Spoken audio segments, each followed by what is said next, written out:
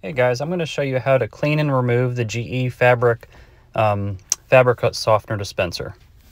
So here it is right here.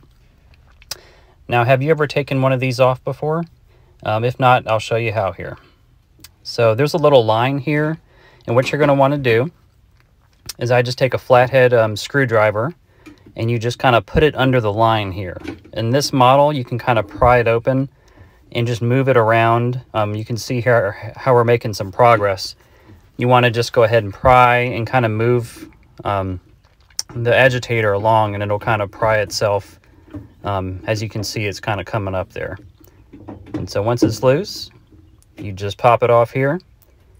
And this one has never been cleaned as far as I know. It looks pretty gross, as you can see there. And you can, there's two pieces in this top cup here.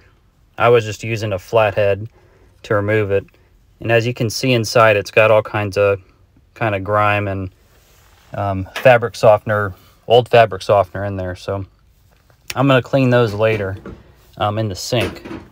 So as you can kind of see here, looking a little bit closer in this inside part here, it's got black and all kinds of gunk in it here. So as you can kind of see, that's pretty gross. So I'm just going to use some paper towels and go ahead and clean it up here. So I'm using kind of like a bleach spray to just kind of loosen everything up and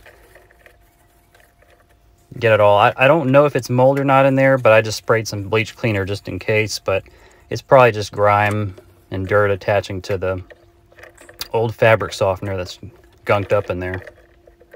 But either way, we'll get it out here. We're making some progress here, and it does help to wear gloves. And as you can see, it's a lot cleaner. It has some little holes on the bottom. So what we've done here is we've got the two separate parts. I've cleaned those off in the sink, and there's little lines here on the side. You want to line those up with the fabric dispenser cup here, and it just goes down. You can hear it click. So there we go, all set. Go ahead and check out the other video here, and I'll be doing another video soon.